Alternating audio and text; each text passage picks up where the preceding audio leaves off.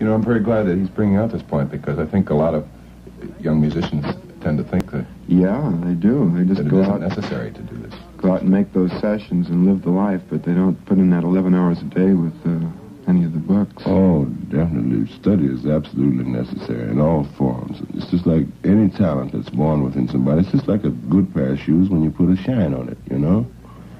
Like schooling brings out the polish, you know, of any talent that happens anywhere in the world.